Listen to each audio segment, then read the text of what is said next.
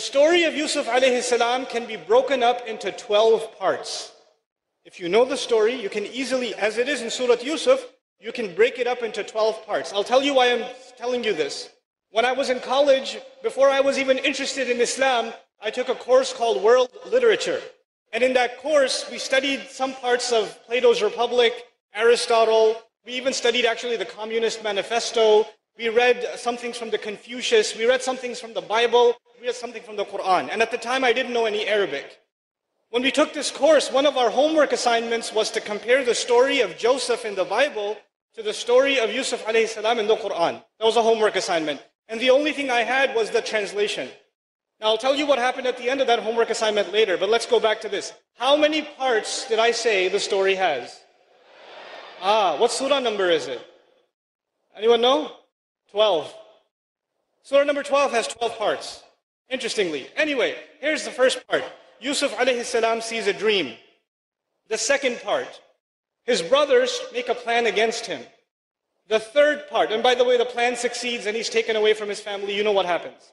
The third major part, the wife of the minister tries to seduce Yusuf alayhi salam, the test that he was put through. So the first part was the dream, the second was the brothers, the third was the wife of the minister, the fourth one was when she called the ladies. She called all of the ladies and they also fell in and they, did what they did with the knife. They weren't very good with knives.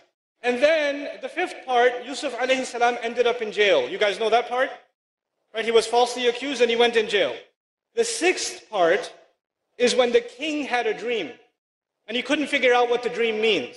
What kind of animal did he see in the dream? Call it out loud. Huh? A cow. Very good. That's a very loud cow over there. Okay. Now, the seventh part is that the dream that he had gets interpreted by Yusuf alayhi salam. So he doesn't know what to do with the dream. They send for Yusuf alayhi salam. He interprets the dream. The eighth part is Yusuf alayhi salam is released from prison. He gets out of prison. The ninth part is the women, remember those ladies with the knives? They confess. They admit that they did something wrong.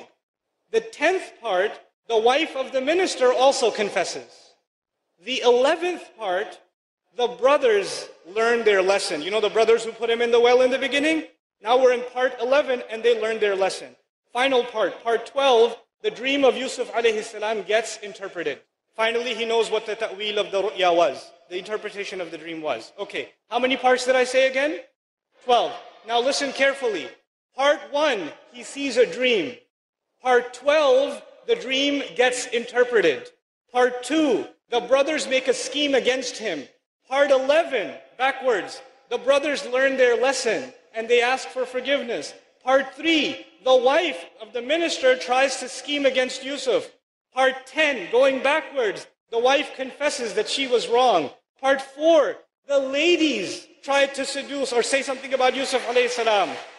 Part 9, the ladies confess. Part 5, Yusuf alayhi salam goes to jail.